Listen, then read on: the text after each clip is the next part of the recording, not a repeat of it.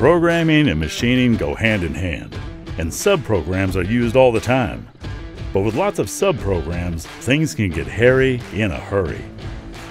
Ever wish you could keep it organized? You're in luck. That's what we're talking about today. Let's do this.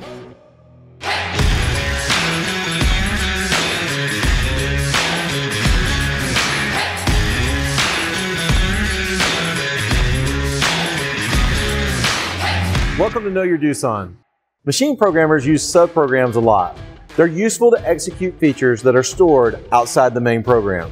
But if a program has a lot of subprogram calls, things can get messy in a hurry. And the more subprograms there are, the more you have to flip between screens and keep stuff straight in your mind.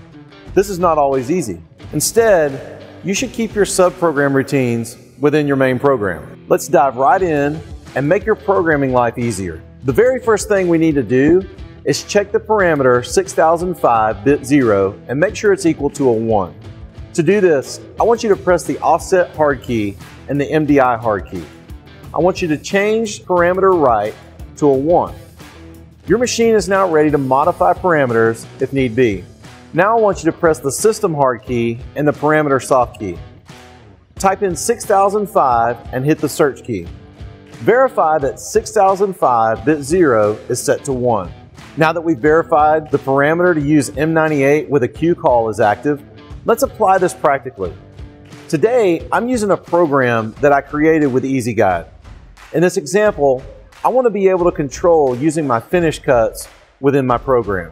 First, let's put a block skip in front of the M98 Q1000 call. The M98 is just like a subprogram call, but I'm using the Q code to jump down to a line number of N1000 within my main program. Subprogram O2626 is pasted from line N1000 down.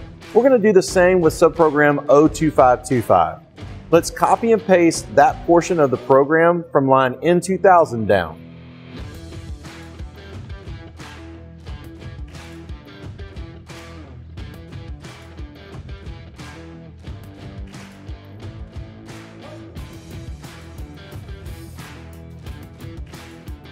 I placed an M99 at the end of my N1000 code and also at the end of my N2000 code.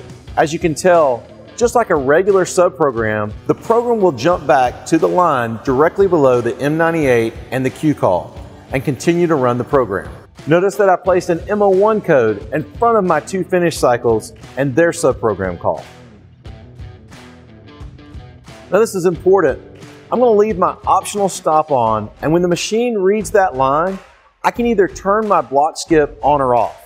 This allows me to control the finish cut for the inner profile or the outer profile. We have now moved our two subprograms into our main program, and we have complete control over our finish cuts. So as you can see, if we only wanted to run the rough cuts or just one finish cut versus the other, we can now do that. That's all I have for today.